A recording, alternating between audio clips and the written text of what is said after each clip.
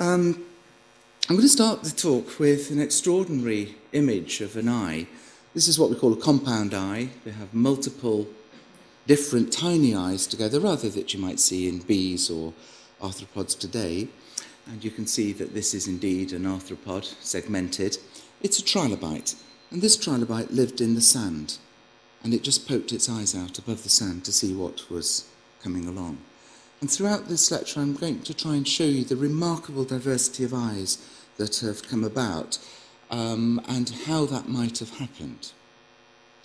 So there are many types of eyes, and eyes are present perhaps in 95% of all animal species, which implies that eyes and vision are really, really important and must have a survival advantage in various environments. The question is, did eyes arise once, and therefore they're all descended from a single eye, or did eyes evolve many times, or were they made many times?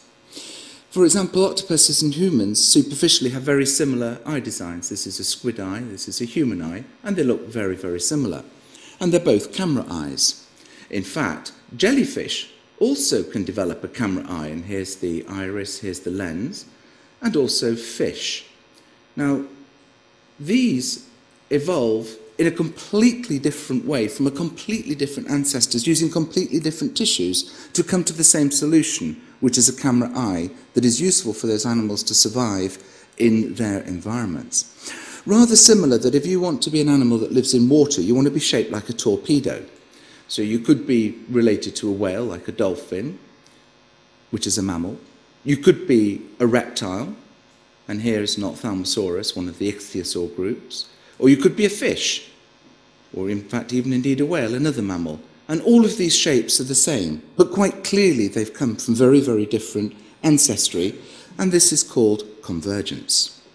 So the question that is being asked now, were these shapes, or indeed the eye, which is a complex organ, were they miraculously designed, or is there any evidence that gradual evolution could have led to these amazing complex organs? The Evo-Devo versus God argument. Now, on what basis should I be talking this? Because I'm not an evolutionary biologist, I'm not a molecular biologist. However, I have done quite a lot of work in cell signaling in the past, and I spend my life looking at eyes, and particularly damaged eyes, and trying to work out ways that we can repair them. This is a multidisciplinary area, and someone who is an expert in opsin evolution may not necessarily be the best person perhaps to talk on the shape of eyes or aspheric aberrations or how the corneas may have developed in different species over the years. I'm also not an expert in God, but I would like to say that those who are should be rather afraid, because I bet she's rather angry about what happened last night. William Paley was the senior wrangler at Christ's College, Cambridge, and lectures on moral philosophy. Interestingly, he was a supporter of the American colonialists because he was anti-slavery, and Samuel Johnson was against the American colonialists because he was also anti-slavery, which meant that there was obviously a schism occurring in the American colonies at that time, prior to their independence from the British Empire. He wrote a book in 1785, The Principles of Moral and Political Philosophy, which was actually studied by Darwin a couple of generations later when he was a student. Natural theology tries to explain the evidence using daily things that are around us to explain God. And one of the arguments used, it's actually a very old argument, it was used previously in ancient history as well, says that if we're walking along the heath and we find a watch, then it must be inevitable that watch must have had a maker, unlike, for example, a stone, which we might not imagine might have had a maker. And therefore, there must have existed at some time and in some place or other an artificer or artificers who formed it for the purpose with which we find it actually to do. Now, there were many arguments suggesting that there may be other explanations for finding complex things on the heath.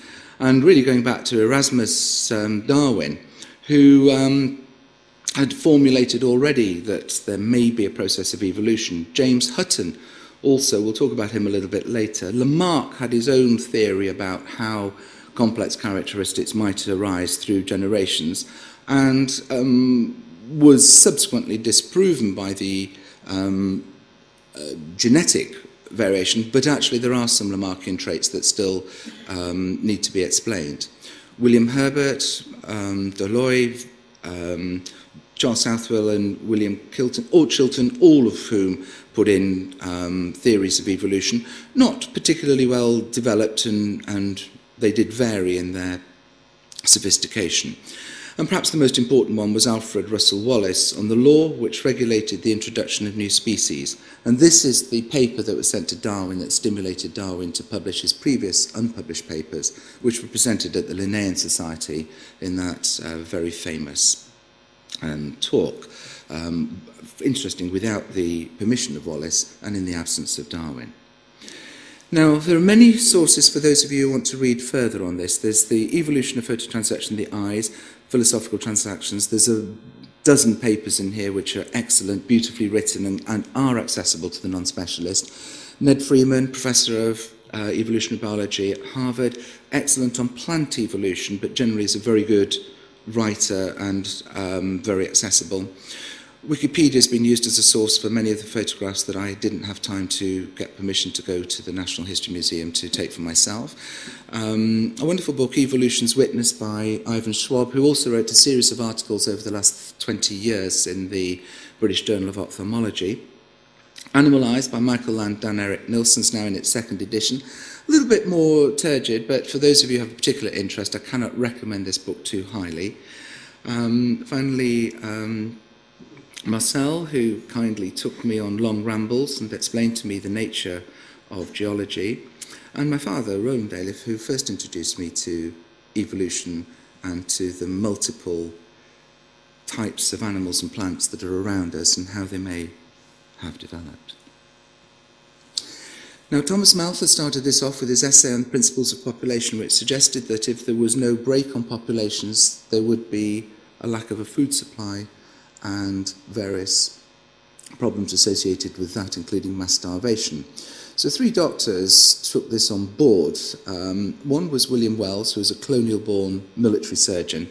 He had to put his affairs in order in North Carolina fairly smartly and leave before he was tarred and feathered, and came back to Britain, where he then went to work as an officer in the army in Holland. Quite a colourful chap, ended up threatening his boss with a duel. Didn't actually happen, but he wrote this wonderful essay, which was published after his death, which was the differences in colour and form between the white and Negro races. And what he proposed was that dark people can live in certain environments because they carry an immunity from tropical diseases, which, as Frank, the former professor, will tell you, is actually quite true and does form a selective pressure. However, this is really only applying to humans and isn't general to other species, but certainly it was the first really sound inkling of natural selection, which Darwin himself recognises later.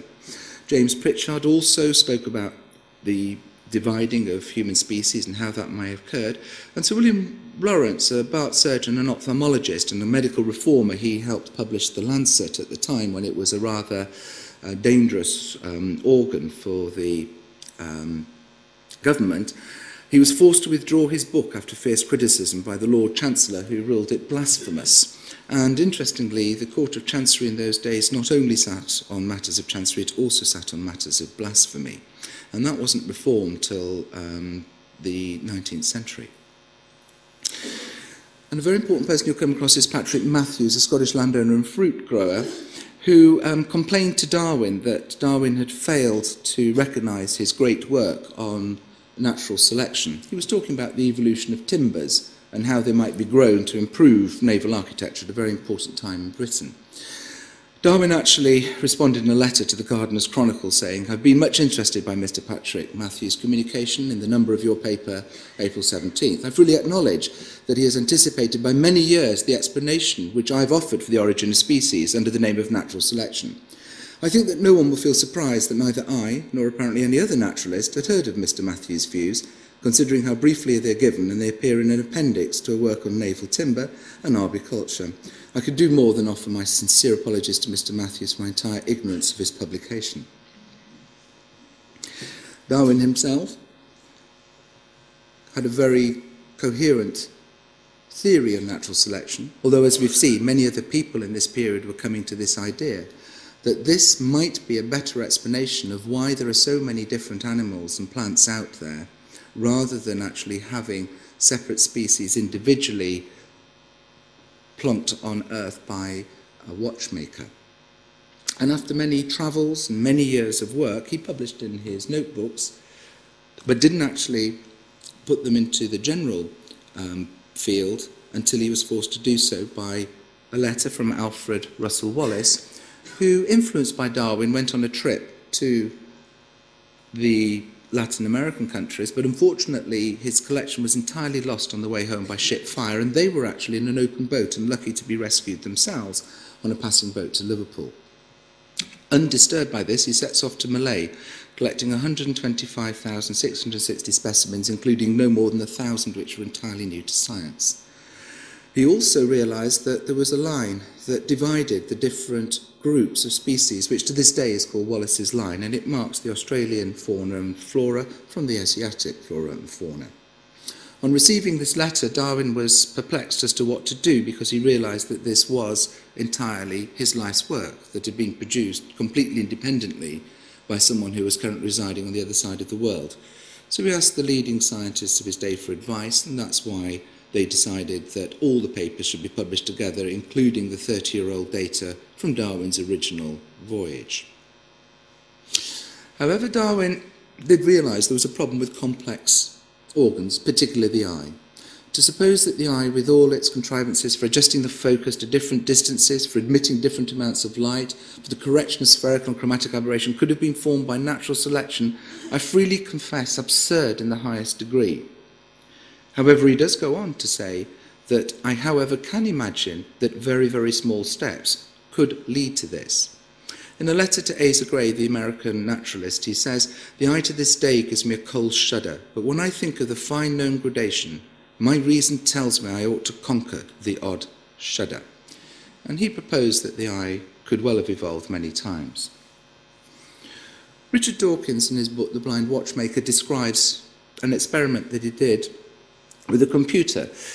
It's often mentioned in public houses across the land that if you gave a monkey a typewriter, by the way, the last one was manufactured yesterday in Wales, as it's closed down, so this may be a historical experiment, that if you gave him long enough, he would be able to publish the complete works of Shakespeare. However, let's make it simpler for the monkey, and what we'll do is we'll just give him one line, this line here, "Methinks it is like a weasel," that is spoken by Hamlet when he is pretending he's going mad, describing some distant clouds as he's been summoned to his mother. If that monkey had to write that sentence and was given a typewriter, he would have 27 to the 28, or about 10 to the 40 possible combinations, which would take him about a million years to actually do, which is about a million times longer than the universe has so far existed. So it seems unlikely that the typewriter would survive that bashing. However, if you do a computer program and you put a random error into the copying, and the computer selects the output of the mutant that most likely represents this phrase, you can get there over a lunchtime. And in generation 1, you have the random letters and spaces. Generation 2, we've selected one mutation here. Generation 10, there are more mutations that have been selected. And very, very soon, we come to "Methinks it is like a weasel." And using this, Richard Dawkins was saying this is a model to explain how if we select for changes that are advantageous, we can end up with quite complex things 1,000 million years earlier than we would do if we waited to do it completely by chance. The analogy being that natural selection is the mechanism, along with variation and genetic changes, that allows for evolution. It's not a complete analogy, because remember, evolution doesn't start off with "methinks it's like a weasel," i.e. a human eye, and then you have some sort of archaean tadpole waddling around with a couple of photoreceptors and says, "We're going to go from here to this." Evolution doesn't work like that. And furthermore, it is well argued that Richard Dawkins' program required a watchmaker, who was Richard Dawkins, to actually do it. But nevertheless, that is not the point that Dawkins was making. Dawkins was making the point that small random changes, single random changes that are selective, are a mechanism for change. So how long, using this model, would it take to evolve an eye?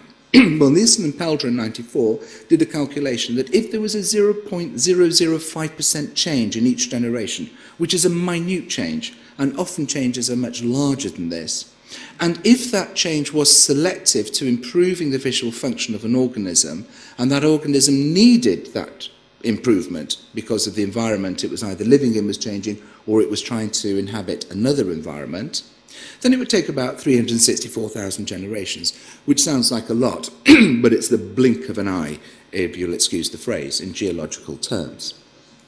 If we have a patch of pink epithelium, but one of the pink epithelium cells actually has some receptors in it for light, this animal can respond to light. It knows where it's dark, it knows where it's light, it can move under boulders and various other behaviours.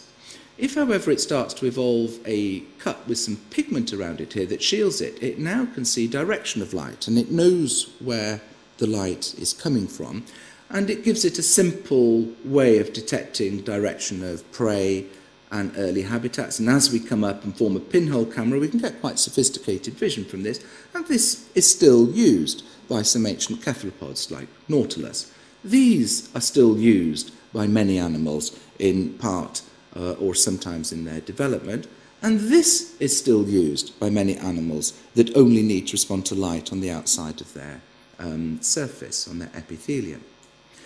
Taking this further, we get more sophistication if we fill in this open cup full of seawater with a gel, and we now start to get primitive focusing, and if we start to make that gel a little bit more condensed and into an organism that's called a lens, we can get very sophisticated focusing indeed.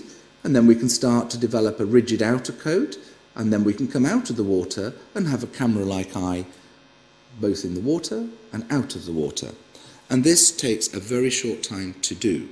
So it's very, very plausible that if this model is correct, that the eye could have evolved from a very simple mutation in a cell on the surface of a simple organism.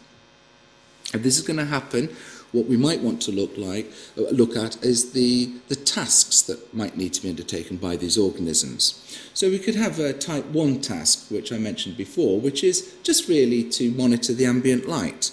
Is it day, is it dark? And animals have different behaviours in the day and the dark.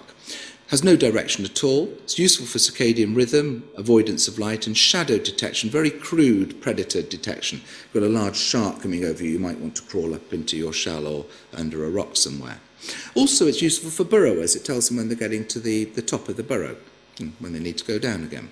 No organ is required, so it's very difficult to identify these in fossil animals, and they need microscopes to identify them in living animals today. Class 2 are behaviours based on the direction of light. And these allow us to phototaxis. That means we can move towards the light, we can control our posture relative to light, and we can see the approach of predators. And this requires a few modifications. We need to stack the photoreceptors so that we've got a lot of surface area. We need to shield the photoreceptors with some pigment, either in a simple archaean photoreceptor itself or by adding in a separate cell. And then eventually we need to add a bunch of photoreceptors together in a little cup. And if we make that cup into a pinhole, or duplicate it and make a multiple pinhole camera, which is done in many arthropods, we can get spatial vision with a low resolution. But if we want high resolution, what we're going to do is to add in a focusing lens, which is a class 4 task.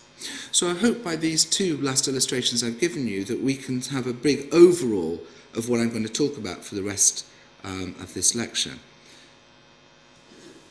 Now, Arendt's division of labour model of eye evolution is really rather interesting.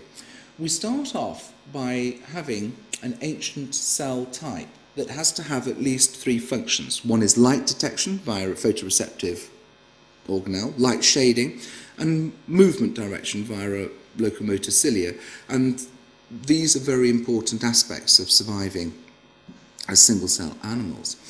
Now, located around the circumference of zooplankton larvae, we actually do have these cells which can mediate phototaxis, because what that's happening, phototaxis, the light, you're going towards the light, and what you're doing is linking these photoreceptors directly with cilia that can beat, and we're going to see some examples of that later on.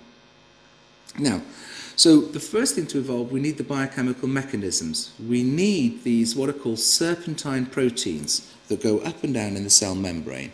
They are used for lots of things. Before sight was ever thought about, these were used for detecting nasty substances. They were used for detecting hormones, and they were used for signalling between different animals. They're linked to a signalling molecule, and that signalling molecule leads to flow of material through pores, which can then affect how the cell behaves. These are more complex assemblies where we have the photoreceptor shielded by a pigment cell, and now we have a neuron that's going to connect this to other bits of the body that are going to react to the light, and we're starting to develop cells inside the eye such as a hyalocyte or a vitreous cell, and later on lens cells and other structures, and eventually we're going to form a complex, sophisticated organ, and the shape of that organ that we're going to form will depend very much on the environment that we're living in. And there are many bioplans for what that shape might be. We've seen cup eyes before. We've seen multiple cup eyes. These are both the same, and these depend on shadow. We have this series of eyes which depend on focusing, and then this series of eyes depend on reflection. All of these are used by animals, different animals to see. These eyes are simple eyes or chambered eyes because they just involve one chamber, and these eyes down here are compound eyes, and these are generally used by many arthropods and many invertebrates, although some invertebrates will develop camera eyes, as we said in the first slide, and different types of chemicals and chemical reactions are used. So is this evidence that the eye evolved many times? Well, it might be, because there's so many different types of eyes, but then Goering and Quiring in Basel, who were looking at fruit fly transcription factors, identified a protein that binds to DNA. This is a feature of transcription factors, so they immediately sent it out to a worldwide computer database to see if there were any similar genes that had already been reported, and indeed there were. There was a mouse gene called PAC6, and there was a human gene called aniridia, and there was a great deal of similarity between this new gene. And furthermore, identical genes were subsequently found in a whole bunch of different animals. Now, what this gene was very interesting. The location was on a chromosomal site that harboured mutations in flies with developmental eye defects. And if you put this gene in artificially into a developing fly, and you turned it on, the animal would develop extra eyes. And sometimes it would direct extra eyes in funny places, like on its antennae or the end of its legs or on its wings. And these were fully functioning eyes. So the result of this was, it was realised that there was a master control gene that was developing eyes, and it didn't matter what sort of eye it was, whether it was a simple eye like a human eye or a compound eye like an insect eye. This gene was the master controller that was making these embryonic larvae metamorphose, and to metamorphose and grow eyes where they shouldn't have been if any of these master control genes were present. And interestingly, these are very important genes associated with developmental defects. Now, long before animals were ever thought of, they were organisms living in the primeval soup. And these organisms diversified into bacteria and into another group of organisms called archaea. And they lived on Earth for a very, very long time. And from archaea, multi-complex cells developed with a single nucleus, still a single cell. And this branching tree of life was shown, as you can see here, in one of the pages of Darwin's notebook, although he wasn't relating it to ancient organisms. But what we're seeing, or what we're implying is that all life is coming from a common ancestor. We're implying that life may not have evolved many, many times, or at least current life may not have evolved many, many times. We have no data that goes back before the Hadean age because the Earth's crust, which had crystallized, was completely melted and subducted. It is possible that there may have been some form of life, but if we imagine how harsh the conditions were, it seems difficult to imagine that there would have been, but it is possible. So from this, we can start to imagine the evolution of animals. We have a single cell animal here, which then starts to clump together and starts to have a division of labour. And in fact, there is an animal like that, well, a group of cells together called volvox. And then we have more sophisticated cells developing with more specialised functions. And these are what are called metazoans, so multicellular animals, and they go on to radiate into either sponges, which have no true tissues and are called parazoans, or they come into eumetazoans, which are animals that do have specialised tissues. And these fall into two great groups. They fall into those that if you cut them down the middle, they have two roughly identical halves, and there are those, if you cut them down the middle, you can cut them down many times, and they have what's called radial symmetry. And how these animals are put together in their embryonic stage is very different as well. But the great thing about bilateral symmetry is it enables you to have a front and a back, a head and a tail. And this is going to be really important in our story, talking about the development of eyes. A couple of things happen as well here. We start to develop tubes for digestion, and we can develop this as a pseudo-tube. We can develop it as a proper body cavity, and if we do develop proper body cavities, we can then develop things like muscles, which we can make into hearts. We can move around our environment. We're not passively swayed by the tides as animals that do not have true tissues can do. And eventually we come on and evolve chordates, and these go on to form us. Now, using DNA, that simple, relatively simple way of looking at evolution has been slightly modified, and this is the new, it's not that different, and I'm not going to go into it in too much detail, except for to show there are some surprising outgroups like Xenotrubella, that's a worm-like creature that's very simple, that lives in the silt of Norwegian fields and turns out to be very closely related to us.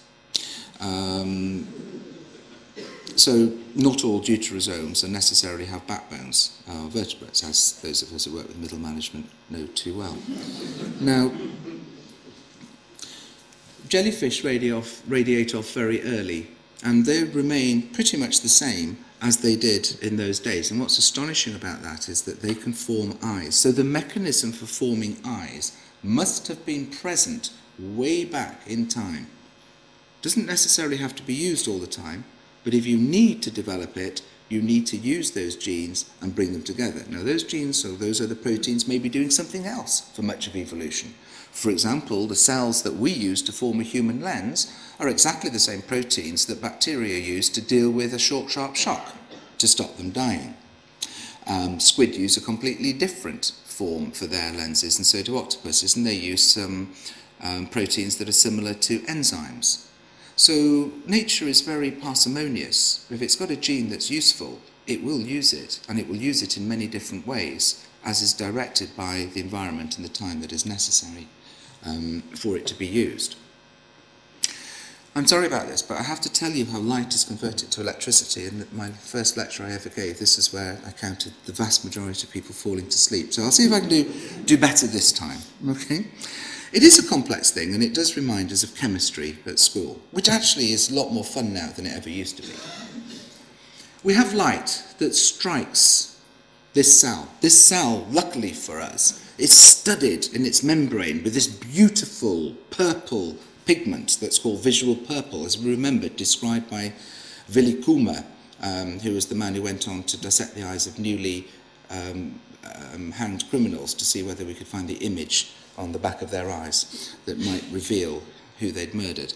Of course, this takes milliseconds to decay, and he had no chance, but nevertheless, this beautiful visual purple that no ophthalmologist has seen unless he's worked in a lab, because it decays so quickly. Once that light strikes, the vitamin A derivative changes shape, and it causes the serpentine protein to open up, revealing the active part of its molecule, which wakes up a signaling cascade that very rapidly leads to a lot of energy coming into the cell. And this linkage with a G protein is universal. Now, some of these proteins linked to G proteins do not see sight, and they do lots of other things. It's very useful linking to a G protein. G protein can exaggerate a signal very, very quickly, and it's a very powerful way of doing it. So if you have a receptor that's going to, for example, meet a noxious chemical and you need to make a quick response to it, you will use a G protein coupling for it. And sometime in the history when those metazoa and the multicellular animals came together, one of those proteins developed a mutation, and that mutation was a sticky lysine on the 7th part here, which allowed the vitamin A derivative to stick to it. And that's probably how the light receptor evolved. So light receptors are linked to G proteins, and G proteins cause a cascade which magnifies the signal many times.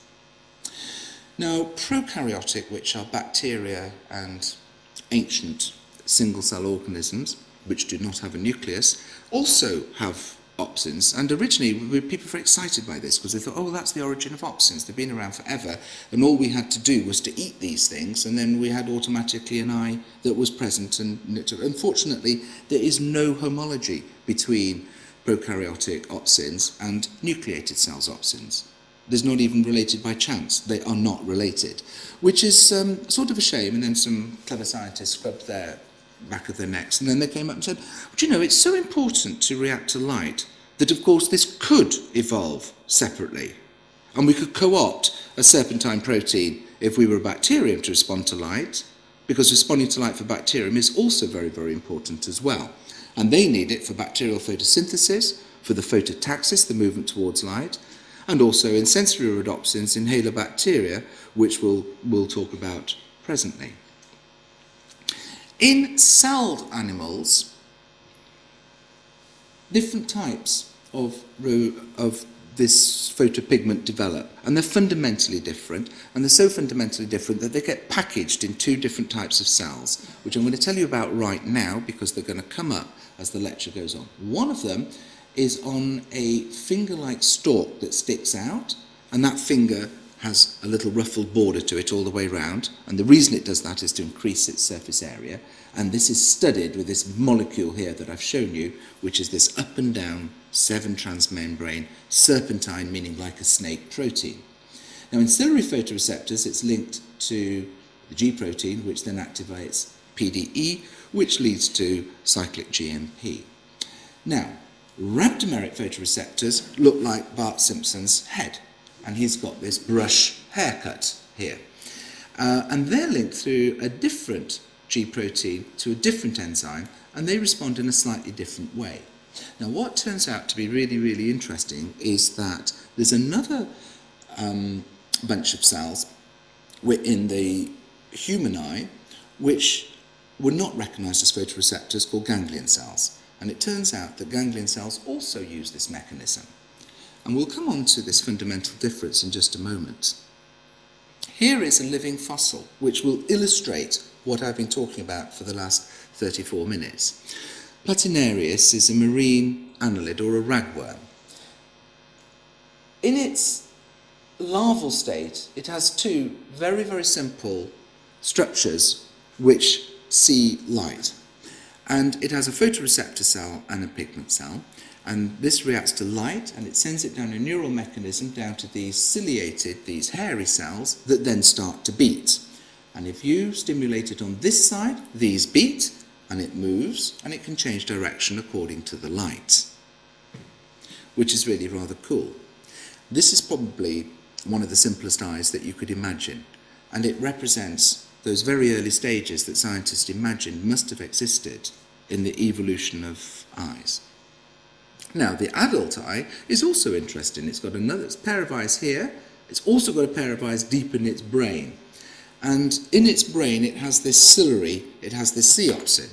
So the story was that animals with backbones use ciliary opsins to see with, and animals without backbones, invertebrates, use ciliary opsins in their brain, which is important for light and day and circadian rhythms, but use rhabdomeric or rhopsins to see within their eyes. So there's a fundamental difference between eyes in these two great animal kingdoms.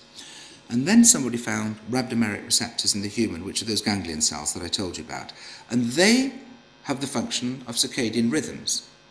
So way back, before we evolved into protozoans and deuterostomes, the very fundamental difference which was going to lead on to insects, arthropods, mollusks and all of those creatures, and fish and us, both of these photoreceptor types must have existed. And I'll show you that on a diagram. And what happens is that they're in the brain, in the developing vertebrate, and we use the ciliary receptors for seeing and for circadian rhythms in our retinas, because our retinas come from our brains. It turns out that insects and other animals like this use the ciliary receptors in their brains, and they stay in their brains, and the rhabdomeric receptors are in the eyes for vision. There's a little bit of variation on that. So I'll just put it here. These are the two different types, ciliary and rhabdomeric, and they're here. Now what's interesting is they don't go into sponges, so they're after sponges. And over here, the jellyfish evolve their own one. There's a little branch where the ciliary receptor is slightly different when it goes into jellyfish. But they still have a ciliary type of receptor that they actually use, those jellyfish that have eyes, and those jellyfish that have sophisticated camera eyes, particularly the box jellyfish, do use this. And then this passes on and is used, and here is the big split. When we go into protozoans, they're going to use this for vision, and we're going to use this for vision. And we're going to use that for daily rhythms, and they're going to use that for daily rhythms. Quite a switch over. So how does this all fit into the panoply of how long things have been on Earth? Well, if this section at the top is the life of the Earth, and 1 year is a millimetre, that line would be 4,600 kilometres long. So the Earth is very, very, very, very old. Dinosaurs would have been about 160 kilometres on it, and humans would have been about 10 metres, and that dot even there is a bit rather large. You may have heard of some of these words, the Hadean, the Archean, the Proterozoic and the Phanerozoic era. We live in the Phanerozoic era now. The Proterozoic is the one immediately preceding ours, where life, as we know it, and multicellular life started. The Archean is the ancient times, and there is even evidence, the first evidence of life in this period, and the Hadean was that hot birth. If we draw it as a clock, we can actually have a look, and we can see the last little bit here is a very, very, very short time period indeed. And I'll refer to that as we go along. So knowing how old the Earth was is a relatively new thing, and the explanation of fossils and various other things and the diversity of animals on life was that just there's a lot of animals. Animals were God's way of keeping meat fresh. And in the days before fridge, it sounds quite plausible. And then the Danish Catholic bishop, Nicholas Sterno, compares the teeth of a shark head with a fossil tooth and starts to work out that there may be animals that are extinct, that actually didn't get onto the boat and survive the flood. And Robert Hooke, a former Gresham professor here, had also argued that, and there's a famous picture of him with his ammonites, which was not taken in life because there were no pictures. Newton destroyed the last remaining image of Hooke, it is believed. James Hutton was a very important geologist, and this is called a Hutton disconformity. And what it points out is that the processes of Earth that have previously gone on are ongoing today, but unimaginably slow time periods, and that this must have been deposited on this much later in time, and furthermore, this must have been flat and has been pushed up under the Earth to have the next layers deposited on top. He also, amazingly, produces a theory of artificial selection. And Smith, who drew the famous map, which enabled us to understand the geology of England and collected various fossils, and this map is pretty similar to what is used today. So I'm going to explain some of the terms. Most of them were developed by British geologists who dominated this field. So Cambrian, the Cambrian period, that was named a classical name for Wales, where they were studying. Darwin was actually taken to Wales to study Cambrian rocks. Ordovician and Silurian are names of Welsh tribes. Devonian stands for itself. They found these down in Devon. And Carboniferous, that's an adaptation of the coal measures. carbon. Permian. This was defined from strata and perm in Russia by the Scottish geologist Murchison.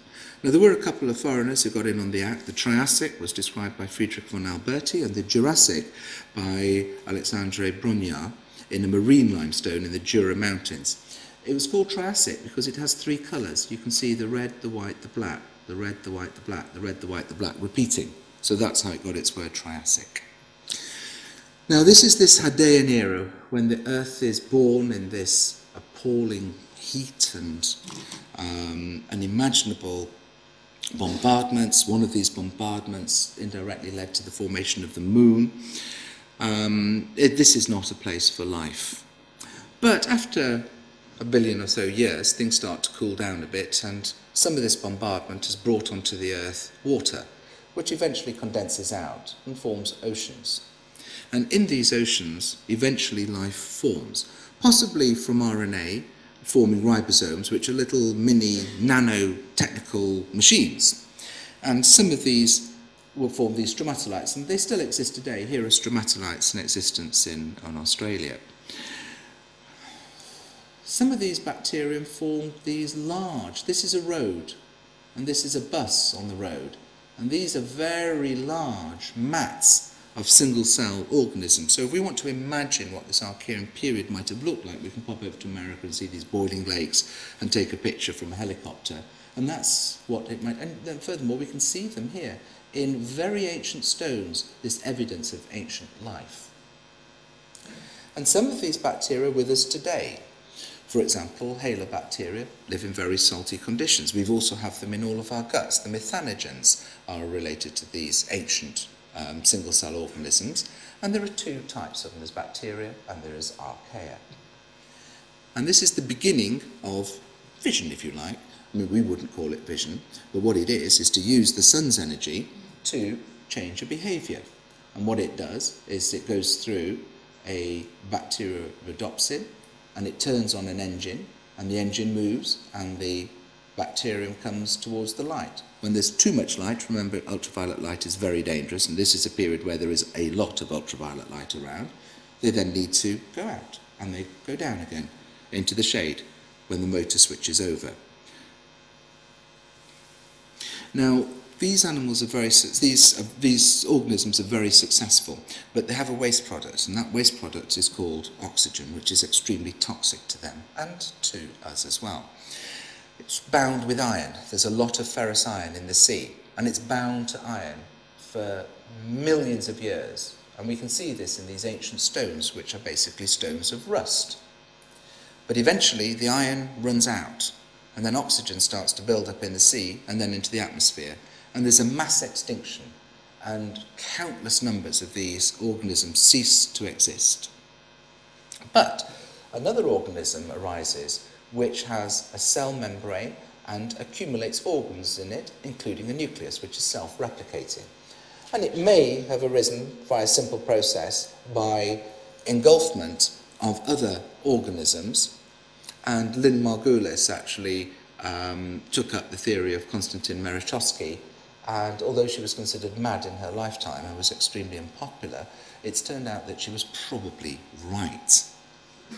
The advantage of a eukaryote is they love oxygen, and once oxygen develops, they can thrive. Now, there are lots of eukaryotes around. Henrys von Haeckel suggested that we use the term for these single-cell eukaryotes as protists. Multicellular eukaryotes are going to go on, we're multicellular eukaryotes. But the single-cell ones are still with us. They're all around. They're algae, water moles, slime nets. They cause diseases. They both are potatoes, which subsequently can lead to diseases of humans, like starvation. And they cause a number of other fairly horrible things that can go wrong, from diseases in the eyes to the body generally. A long time ago, looking down his microscope, Antony von Leeuwenhoek saw these little animalcules and sends a letter to the Royal Society. And what's interesting about them is they have a little stigmata, a little spot, that responds to light and can change their behaviour. Now, the hypothesis may be that this flagellum becomes the cilium of a ciliated photoreceptor that's engulfed by organisms and can go on and form a ciliated cell in, for example, a jellyfish. This is a very important organism here, which causes these dinoflagellates, And they have quite sophisticated ways, some of them, of blooming. We know them because they cause toxic red tides, of course. It's a predator, but it's also autotrophic. When there's lots of light, it can be photosynthetic. When there isn't any light around, it gets motoring around and it eats other organisms. And what's extraordinary is some of these things have what's called an ocelloid. This is a single cell, but part of that cell has a focusing mechanism, a pigment protective layer, and a little bundle of photoreceptive cells here. So already a focusing mechanism. So this thing can sit on the bottom of the pond, and if it sees a little thing flying around above it, it can zip up and eat it for breakfast. Now, Lynn Margulis proposes that these may have actually been the source of the very first eyes in the very first organisms, of which we have very little to go by, because the Ediacara and biota, all of these animals were soft-shelled. But there are some impressions of these soft-shelled animals here. We don't exactly know what they were. They may well have been parazoans, meaning they were like sponges or porifera. They're not necessarily related to more complex animals, but there's suggestions that some of these may have had legs and may have moved and may have been the early representatives of jellyfish and cone jellies. There's probably representatives of molluscus, Kimberella, and various other even arthropods. And here is Kimberella, and this is a reconstruction by Nobu Tamura of what it might have looked like. Here is the fossil imprint of it. So if mussels were in existence there, i.e. mollusks, could we see, well, chitons are a very ancient form of mollusk around, and some of these chitons actually have eyes. We can see these eyes in the shell. And what they use for these is aragonite, a crystal, to actually use as a focusing mechanism. They don't use proteins and they don't use calcite, which other animals use to form lenses. They use aragonite. And they can form a pretty sophisticated image, and they've got an imaging and actually someone's actually done visual tests on these, and I'll talk about testing chiton eyes to see what they can see when I talk about animal eyes next year. But they can differentiate between night and day, they can differentiate between predators, and the resolution of these eyes is about 20 times what the image of the moon would be on our own retinas. The Paleozoic era arises as the end of the early life forms, and the sea starts to warm up and it breaks up the continents, and we get an explosion of life which is called the Cambrian explosion. And in the seas there are no animals on Earth, but in the seas multiple different plans for different types of animals suddenly come to the fore. We've got different types of worms, we have the trilobites, and these are tremendously successful and last throughout the whole of this era until they finally become extinct along with nearly everything else in the Permian, which is the largest mass extinction that the Earth is going to see. Some of these animals, unfortunately, are no longer with us. Look at this critter here. Look how many eyes it's got. You know, I bet you that would be one of the tastiest lobsters you've ever had. You see, I love arthropods. Arthropods, although a lot of people think, aren't they ugly, aren't they strange? They're absolutely delicious. They're one of my favourite animals, from shrimps to lobster to various other things, that even occasionally snails. Now, clearly, very complex vision was developing here. Why? Because predators. Once you've got a predator, you've got to develop some pretty smart ways of avoiding it. The smartest way of avoiding it is to see it a long way off before it comes to you. It's better to see a predator than smell it. By the time you can smell it, it's often too late. So there's a big selectionary pressure, and also the predators themselves start to develop good eyes, so they can see their prey as well. And this is anomalocaris, which actually means very, very nasty big shrimp, essentially, or anonymous shrimp. And this is its reconstruction in the Science Museum, and it's absolutely, in the Natural History Museum, and it's absolutely appalling thing. You wouldn't really want to meet that if you were a tiny little animal burrowing around at the bottom of the sea. Now, did it really exist or not? Well, just recently they found its eyes, and here are its eyes, which show a very complex compound eye, which must have had amazing resolution. Trilobites were one of the most successful creatures, and these were the first animals that we definitively know had eyes, because we can see their eyes on them here, and here's a close-up. And this is the first simple type of eye they developed, which is called a holocrol eye. It has a single skin over the surface of it, analogous to a cornea. And the reason this is, there's one of these animals that molts, so it can actually change the size of its eyes as well as its body.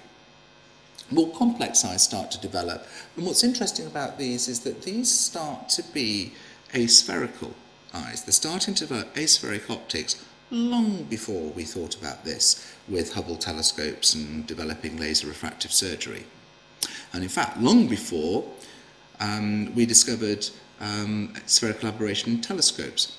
Before Huygens, these animals were already developing multifocal aspheric lenses, which were formed by having two different lenses glued together. Now, there was a little bit of argument saying this is not true and that you could actually do this just by different condensation, a gradient of calcite crystals, but in fact they now definitely have shown that in one of the species at least, Damonitina, that there is definitely a doublet lens, which is astonishing because they've discovered this, several 100 million years before humans did, which is really one of those extraordinary things when we think about how clever humans are. We realise how much clever biology is.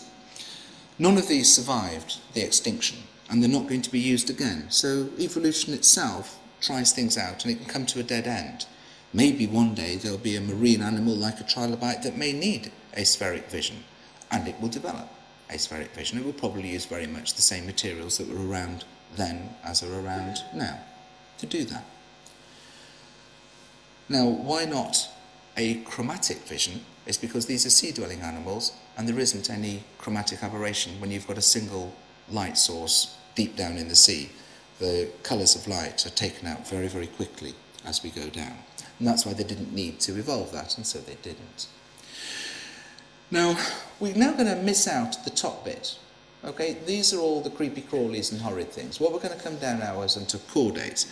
And if you thought that creepy crawlies and things were horrible, you're going to see the most horrible animal on Earth that's ever existed, ever, in a moment, which is actually related a bit to us, unfortunately. Now, the chordates. Chordates are things with a chord, at least at some part of their evolution. Now, not all of these are going to look like animals. Some of them actually look like vegetables. The tunicates, for example, but they are little chordates, and tunicates are little tadpoles when they start, and then they go on and form these beautiful static filter-feeding tubes in their adult life form. These are the cephalochordates, and interestingly, they have a prototype eye, which has the structures that are going to be used as we develop later on. Now, this is simply the most disgusting creature that has ever been invented, ever, called the hagfish.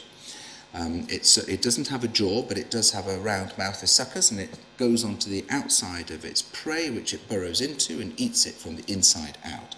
To stop itself being eaten, it secretes a disgusting slime. It also does carrion, and its various other habits make it very unpopular with fishermen. It actually has an eye, but the eye is underneath a piece of skin. So it is not used for sight. It's used for circadian rhythms. So behaviourally, it's almost blind. It's got a rudimentary retina, but only 2 cells, and these cells project to the hypothalamus, a very basal, important part of the brain. Now, chordates develop. They're a bit more sophisticated animals, and this animal, resembling an eel, had 2 rather large eyes at the front. Large eyes imply 2 things. Either you lived in a dark environment, or you're moving pretty fast. And it seems that rather faster moving animals were developing here, developing fish-like characteristics. Now, lampreys are very important because these are the oldest group of animals that have eyes similar to our own. I suppose they're important to us if we're looking at it from an anthropomorphic point of view, if we're looking at how our eye might have evolved. They're very ancient, they're jawless as well, and here's their mouth without a jaw. And they've got an eye very, very similar to us, and they've got 4 types of opsins, and these evolved before the separation here. So at this period here, we know that we have a sophisticated opsin light-gathering biochemical mechanism. Henry I of England died, actually, of eating too many of these. These are also delicious, and he had a surfeit of lampreys. And Licinius Crassus actually kept one as a pet, and when it died, he cried, and Guineus Domitis called him a hypocrite because actually these were very, very expensive luxury items. And he responds to this criticism saying, "Did you not weep? I wept for the death of my lamprey, yes I did, but did you not weep for any of your 3 wives?" It may not, unfortunately, have been a lamprey, because along with the emperors who also kept pet lampreys, they used to allegedly decorate them with earrings, which would suggest that they were actually eels, not lampreys, which don't have any lateral dorsal fins to hang earrings off, which is a rather sad way to end this slide as I move on to the next one, and we'll talk about shelly animals developing, these warm seas. And there's a little band right at the end in the Ordovician period where there's lots of shells. And shelly things do have lots of eyes. These are clams' eyes, rather beautiful things, rather clever things. They're reflective. And what happens with reflective is that you can actually gather a lot more light and focus it than you can if you're just using a direct ray of light. And the old Nautilus. Here's an old fossil still around using the simple camera eye. That's all it needs. It's rather slow moving. It doesn't need to have the sophisticated vision that this clam needs to shut itself down at the first onset of the sight of a predator. This era slowly comes to an end, but just before the Silurian extinction, the second largest of the 5 major extinctions, where 60% of all these marine species are going to die off, we developed the early fish. At this time, critters crawl out of the sea and start to colonise the land, which for the first time has something on it for them to eat, which are these large algal mats. And we develop insects. And this movement requires the development of eyes. Here's a rather simple eye, and these animals have rather more sophisticated compound eyes, which I showed you before. And at the very final period, here are these rather bony fish. These were some of the most voracious predators that we could imagine. They would snap a shark in half. A shark would easily fit into that jaw and be chomped up into nice small bits. We come on to the Devonian period, which is the age of fish. And this is when we start to really see the development of eyes that are going to go on to form the land vertebrate eye. And very sophisticated amount of receptors. The next slide I'm going to show you is a rather complicated one, but what it actually shows is how these genes, which I've shown in the light blue boxes, duplicate. And it turns out that bony fishes have a lot more receptors for different wavelengths of light than we do, as ours die out and we lose them, because we became nocturnal animals to stop dinosaurs eating us. So we didn't need all of this mechanism around, and if you don't use it, you lose it. And that's exactly what happened. And then we reduplicated it again as old world monkeys to develop a medium wave for green, if you like, whereas the new world monkeys that we'll discuss later didn't, and so they are colour deficient compared to us. Now animals, particularly insects, take to the air, and when you take to the air you move fast, and you need very sophisticated vision. This is how big these things would be. They are absolutely enormous.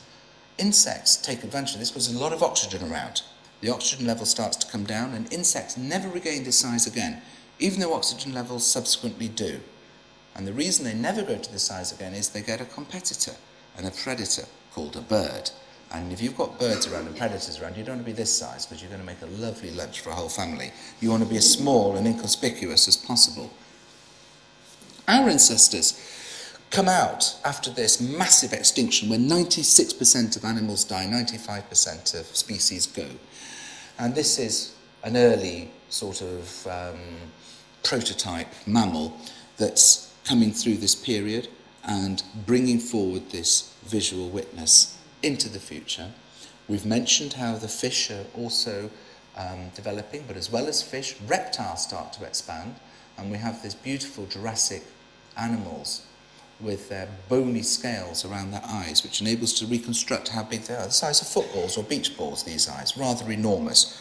Why? You'll see that when we discuss the giant octopus, the giant squid's eyes in a subsequent lecture, but it's to enable them to see scattering of photobioluminescence to escape predators. And then birds, which we mentioned before, which develop a very, very sophisticated imaging system and actually have vision 6 to 8 times better than humans in the predator-raptor birds. So in summary, I think I've shown you that as well as imagining that many, many, many different types of eyes could have evolved or could have been made by a watchmaker, it's also plausible, and more evidence is arising, that they could have also evolved by a series of small, minute steps, as imagined by Darwin. We know that these genes are present in ancient life forms, and we know that these genes have been radiated out to their descendants to this day. For example, the ancestral pattern that we saw in Platinarius in its form, both in the larvae and in the adults. And the evolutionary line that leads to vertebrates, we used both of these types of receptors that have developed here, and we put them into our eyes. So, there may have been a common ancestry of all multicellular animal eyes, and I think that the more work that comes out, the more that we see that there's an ancestral toolkit for assembling what is needed, we can imagine how eyes might develop and be evolved. So there is evidence of evolution. That's not necessarily evidence for the absence of God in this process, and it does remain a very controversial topic, and I'm aware of that, but it should still not stop people searching to see and to find how this beautiful and wonderful organ that we take for granted was assembled and how it may have evolved over 3.6 billion years. Thank you.